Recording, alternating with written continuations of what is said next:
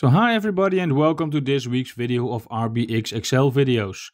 In this video I'm going to tell you all about sparklines in Excel, and sparklines are actually little charts within a cell. If you like the video, please give it a thumbs up and don't forget to subscribe if you want to see more of my videos. Please enjoy. So in this video I want to tell you all about the sparklines in Excel. Well, what is a sparkline in Excel? A sparkline is just a little chart within a cell. So it's not an actual chart in Excel, it's just a little chart in a cell. And I can show you how to insert this sparkline. You see I have a table here with account managers, names and the sales value in Q1, 2, 3 and 4. And I can plot this information in the sparkline very easily. I want a trend in this cell. I can select the cell, go to the insert tab on my ribbon, and here you see the little box with sparklines. I'm going for a line chart first. Just click it, select the data range for my little chart and my cell. Well, that would be these 4 cells. The location range where you want the sparkline to be placed is the cell I selected. It's automatically in here, H5. Click OK and you see I have a little chart in my cell.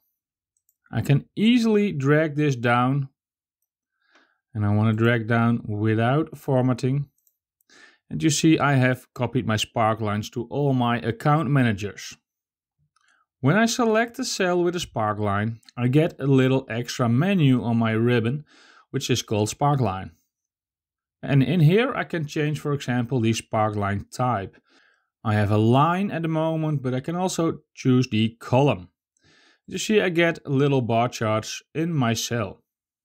You can also select the win-loss, but that's not applicable on my data right now. But that 3 types you can choose for your sparkline. Well, when I select one of the cells with a sparkline, you see Excel automatically places a blue line around all the cells with the sparklines here. It means Excel made a group of the sparklines. And you can see when I select one cell with a sparkline, the group button in here is gray. You can ungroup them. I'm not going to do that for now, but that's an option for the sparklines. That also means that when I change a cell with a sparkline, the change is applied on all the cells with sparkline in this group. So, for example, I can change the color of the sparkline. Just select one cell with a sparkline. You see the whole group is highlighted. And I can change the sparkline color, for example, to orange. You see my sparkline becomes orange. Another thing you can do is highlight the minimum and maximum, for example. Click one of the cells with the sparkline. Go to the Show menu on the Sparkline ribbon and click High Point and Low Point. You can change the colors for the high and the low points. Click the marker color and select at high point, for example, a green bar, and click again on marker color and the low point, a yellow color.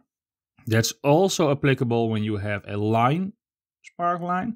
So when I change the sparkline to a line again, you see there are green dots on the high value and yellow dots on the lowest value. So let's change this back to a bar. Select one of the cells with the sparkline, go to the ribbon on the sparkline menu, click column, and you have columns again. Another thing I want to show you is the axis. You see the yellow bars are for the minimum. But the yellow bars are so small that you barely can't see them. And we can change that by changing the axis. Just select one cell with a sparkline, go to your sparkline menu and go to axis. I want to set minimum and maximum values for the vertical axis.